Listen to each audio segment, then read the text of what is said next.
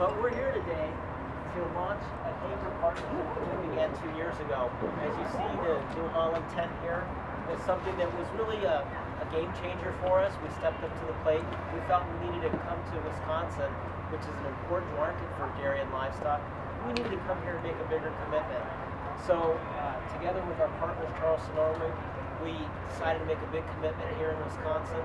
We built the tent. We have bigger space, and we said, you know what, that's probably not enough. We really need to be here in this market. It's the third largest market for hay and forage in the country.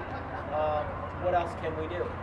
And so in talking with Mark and his team, talking about the future and the vision for this exhibition center here, and not just World Dairy Expo, but all the other exhibits that go on here, we felt that, you know, let's help modernize this facility. Let's invest here, and we're happy to announce this private-public partnership. It's 300,000 square feet of space that will be built right around the corner, which we'll walk to in a little bit. But what I want to do is give you guys a first sneak peek of what will become the New Holland pavilions right here at the Alliant Energy Center. And we've got, Mike, I guess we've got electronic copies of you and printed copies as well. But as you can see, it's a state-of-the-art facility. It's two-story. There's going to be a really beautiful mezzanine area, so people are exhibiting their animals. You can look from above and look down into the stalls and parlors. Right here in the corner, I'm proud to show that we're going to have a New Holland naming.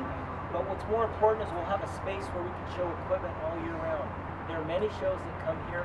Having state-of-the-art facilities will allow you to have more shows with our key customer base, which is not only dairy livestock, but it's even all the rural lifestylers, the horse people, people that aspire to be farmers, generally own some piece of New Holland equipment as well. So we felt it was a no-brainer for us to make this commitment, and it's only the beginning. We're going to help try to grow the facility and put more of the national, I would say, livestock events right here in Madison, Wisconsin. That's our goal. And of course, benefit from that. It's got to be win-win. So we're really excited. We thank the press for coming.